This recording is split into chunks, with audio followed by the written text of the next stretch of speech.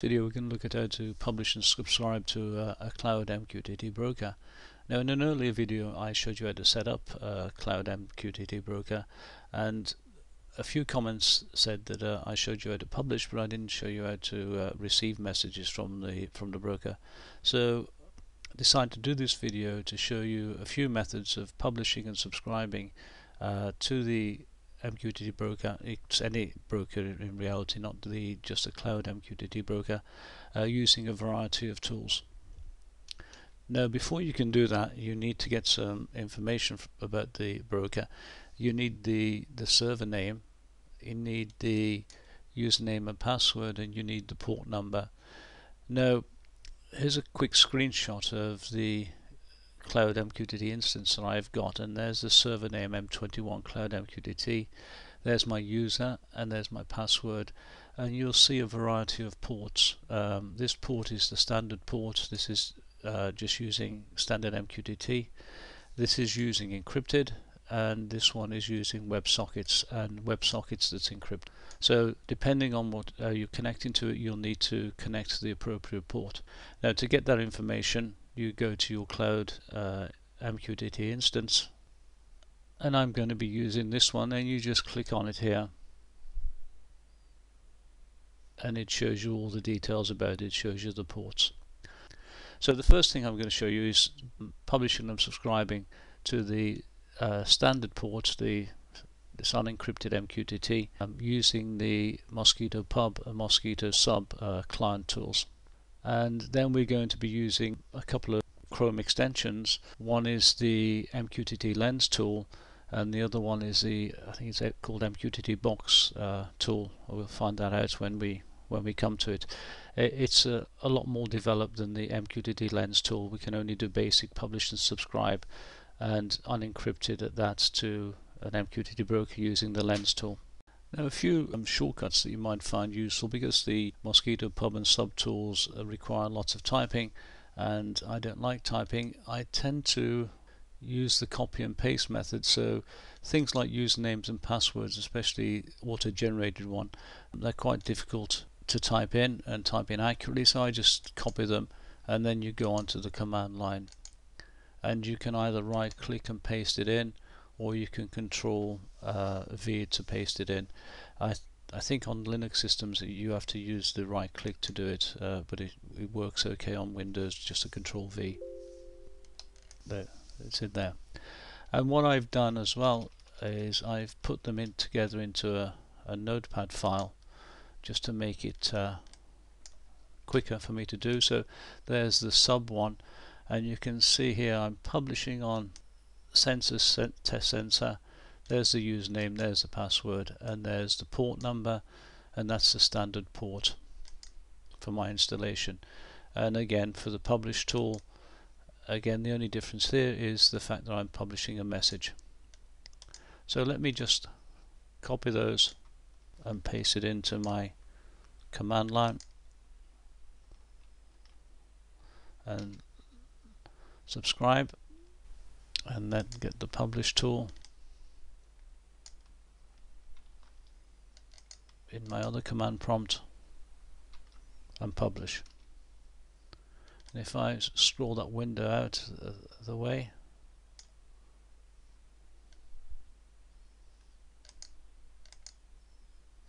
there it is. There's the message on. Let's do another message on off, and there it appears on the left hand side.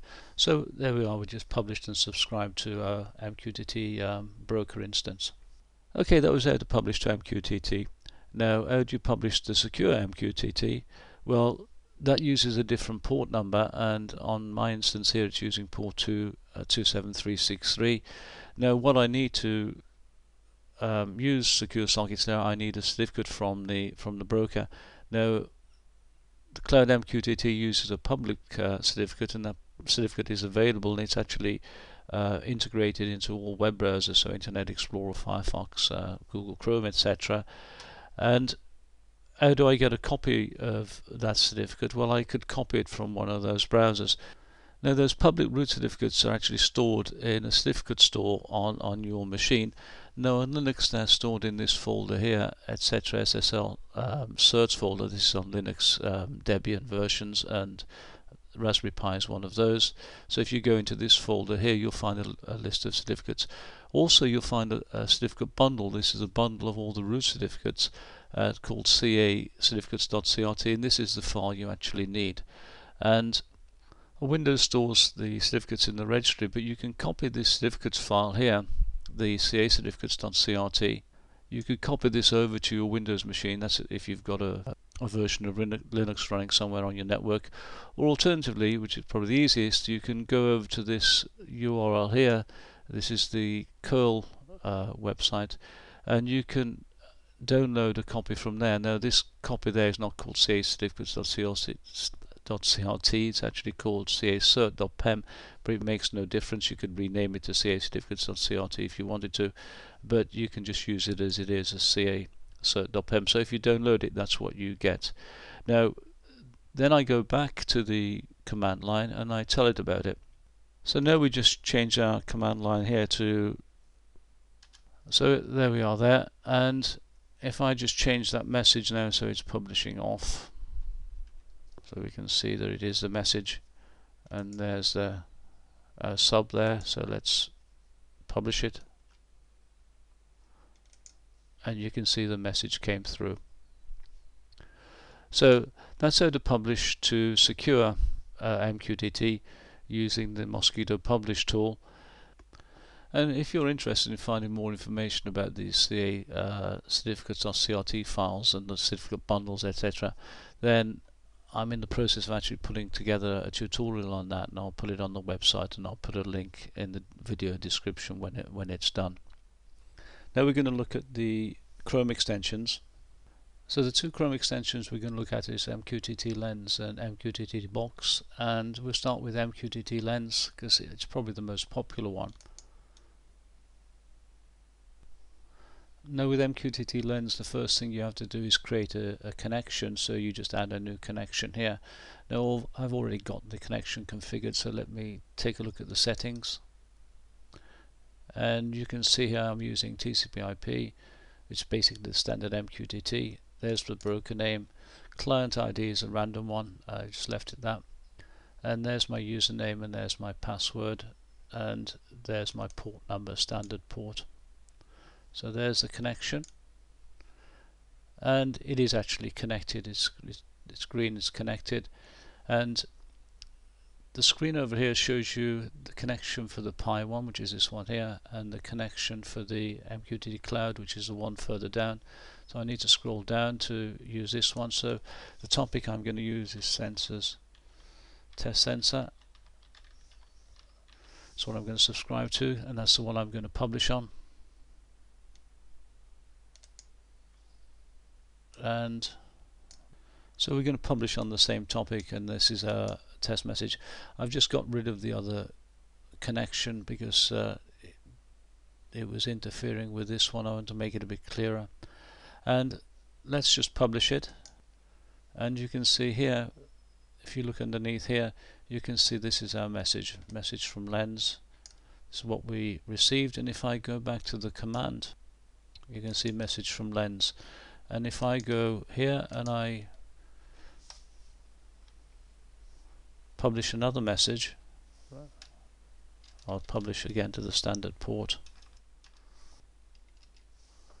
and go back to our MQTTLens. You can see there's a message come in there. So with this client we can publish and subscribe to MQTT. We can't use secure MQTT, and we can't use WebSockets. So we're going to look at the next one, which is the MQTTbox, which lets us use WebSockets.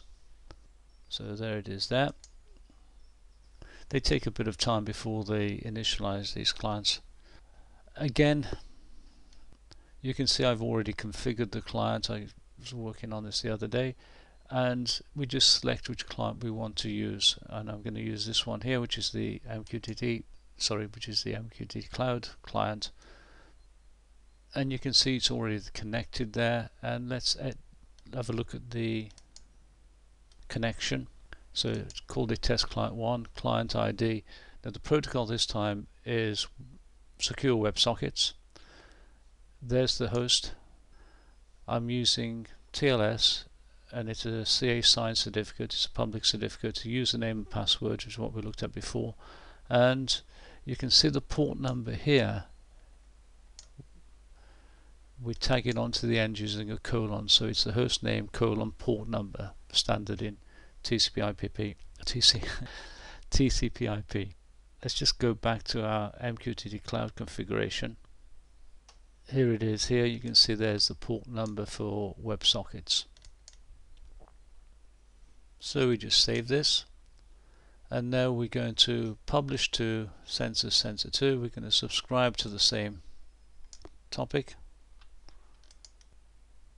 and now we're going to publish, and there's the payload here, and you can see it comes up straight away over here.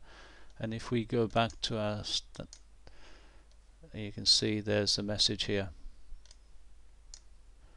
So now we're going to look at using our Python client. Now with our Python client we can publish to standard MQTT, we can publish to secure MQTT, we can publish to WebSockets, and we can publish to secure WebSockets. So we can do all 4 of those, and we're going to look at how to do those using a simple Python script.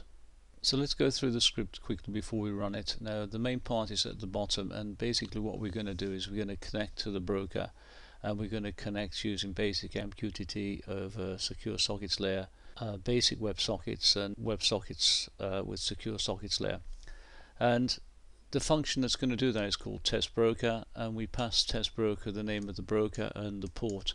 And as we go down here you can see I'm changing the port depending on the test.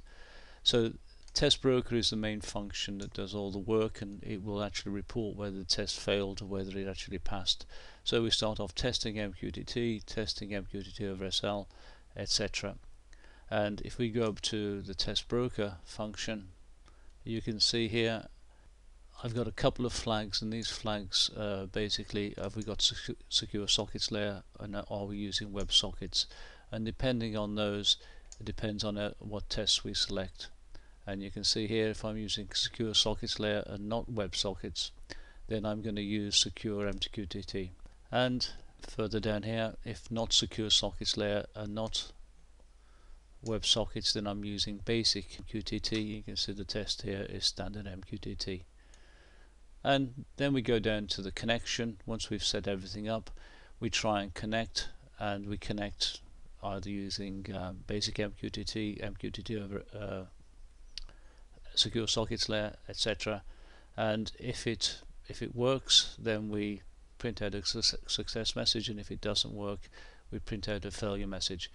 Now there is one thing in here, some tests can't be run, so some brokers don't support WebSockets, or they don't support WebSockets with secure sockets layer, and so for those we set the port to 0. So this is quite a standard script. You can use it on any broker. I'm using it here on the CloudMQTT broker. So let's run it and see what happens. So first we test the basic one, and it worked okay. Then we test secure sockets layer, and that one worked okay.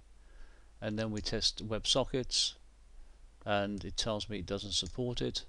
And then we test secure WebSockets, and that one tested okay. I want to go back to the script, and what I forgot to mention is that I also put a publish in there. So not only do I connect to the broker, we also publish a message to the broker, and we publish basically the test that we're actually conducting. And if I subscribe to that broker using the Mosquitto subtool, then we can see those messages come in. So I've already done that. Here you can see I'm subscribed to the broker. So let me run the script again.